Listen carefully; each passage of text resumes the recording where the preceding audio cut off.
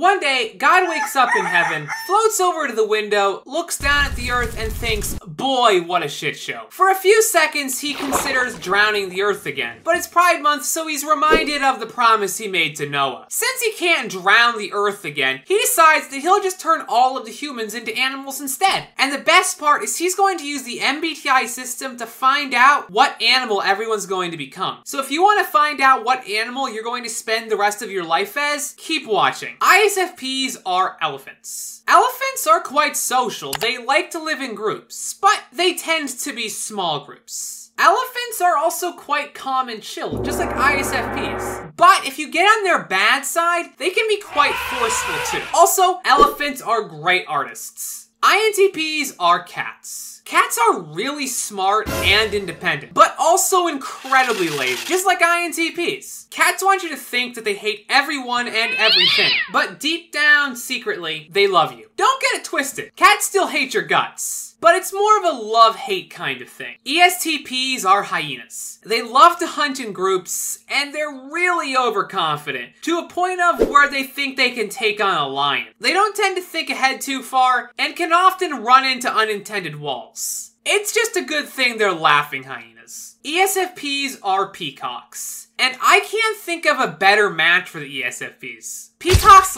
love to be the center of attention, and with all of their feathers, they look really fly. They're beautiful, elegant, but they also know when to cover up too. Sometimes it's great to be the center of attention, but sometimes it's better to just fly under the radar. ENTPs are dolphins. Just like ENTPs, dolphins are really smart, clever, and they care about other people. But they also know that you really can't help the stupid. That's why when the Earth was about to be destroyed, and after humans ignored all of their warnings, dolphins just decided to fly away in a spaceship and say thanks for all the fish.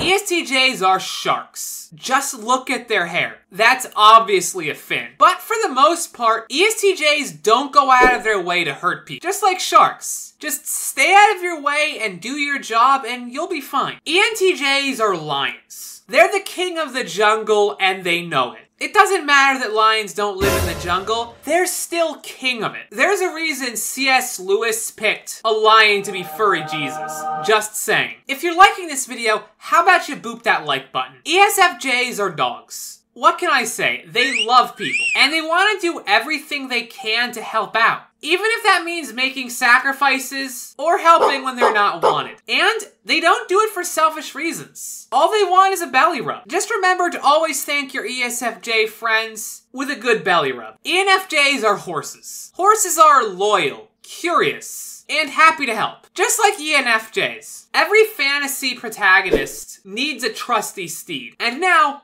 ENFJs are the trusty steed. ISTJs are ants. Ants are hard workers. They stay in line and don't ask questions. And because of this, they get stuff done. Sure, their architectural tastes are a bit on the bland side, but hey, it's efficient. ISFJs are beavers. Beavers are great maintainers. They build and maintain huge beaver dams and little lakes. But beavers don't just build these for themselves. They let all kinds of animals live in their little lakes with them. INTJs are owls. Owls constantly ask questions, and they're super antisocial, only coming out at night. INFJs are chameleons. They're slow to act, but they're able to change their color to match any situation they're in. Their colors can help them stand out or blend in. INFPs are butterflies. Just like INFPs, butterflies are constantly trying to avoid the nets of the world. They see the beauty in everyone, and they all start out as ugly caterpillars, hide in a cocoon for a very long time, but eventually mature and show their beauty with the world. ISTPs are spiders. Spiders spend a lot of time in solitude, building their webs. Others might laugh at them, wasting all of their time building stupid arts and crafts. But spiders know that their stupid arts and crafts will make them a lot of money someday. ENFPs are hummingbirds. Hummingbirds are very unique. They're the only bird that can fly backwards. And they need that because they can quickly find themselves in situations that they want to get out of fast. Because of their dominant NE, hummingbirds need constant sustenance. So they're always looking for colorful feeders. If you need more sustenance, watch my video covering all 8 cognitive functions. Or join my Patreon to watch my next 2 videos right now for just a few bucks. Thanks so much for watching. Special thanks to my patrons, especially Barron's. I've been TrebleKnight, and I'll catch you guys all next time.